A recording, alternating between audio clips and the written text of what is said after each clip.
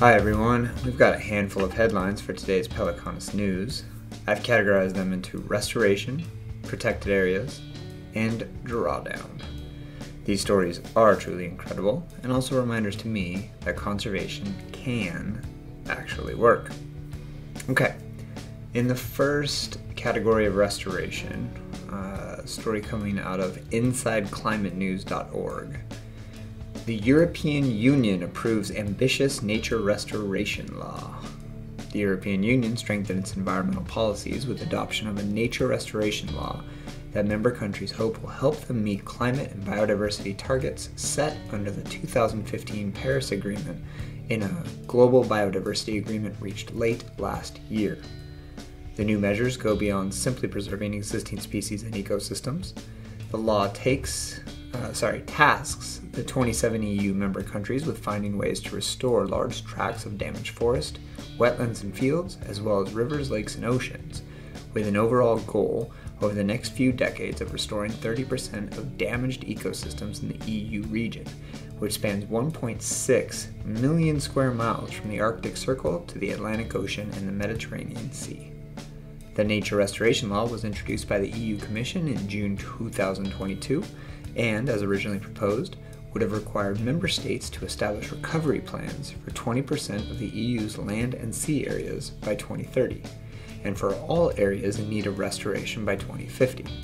It also includes restoration targets for key habitats and species, including reversing the decline of pollinating insects by 2030, given how important they are to food security. Second category of protected areas. This one's really interesting, and I'm excited to see this. This is coming out of EEnews.net. President Biden will create national monument to honor Emmett Till.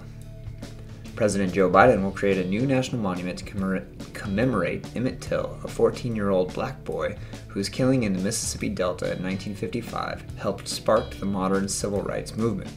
The monument will be unusual, featuring 3 sites in 2 states linked to Till's death. It will also be the first designated by Biden to advance black history.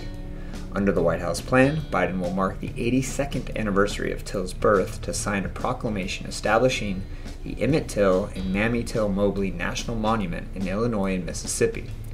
It will be named after both Till and his mother, who chose to display the body of her mutilated son in an open casket at a Chicago church after he was lynched by 2 white men.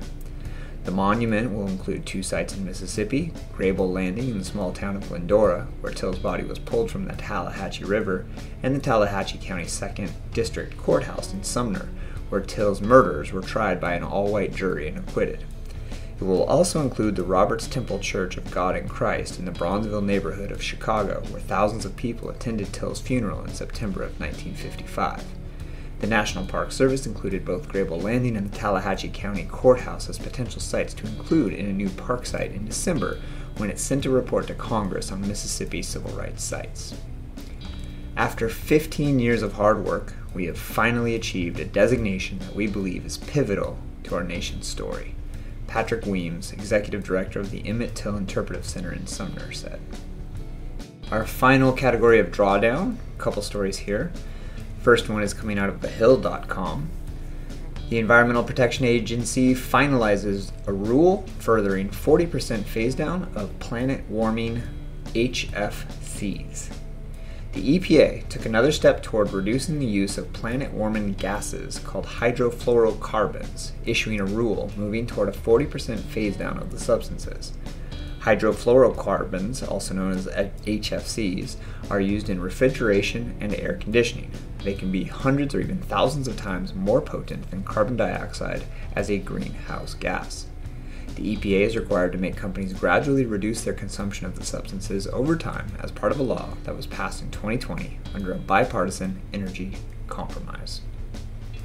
That's fantastic.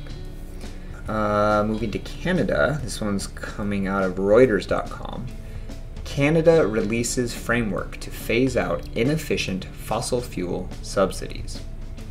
Canada released a framework for eliminating inefficient fossil fuel subsidies, making it the first G20 country to deliver on a 2009 commitment to rationalize and phase out government support for the sector.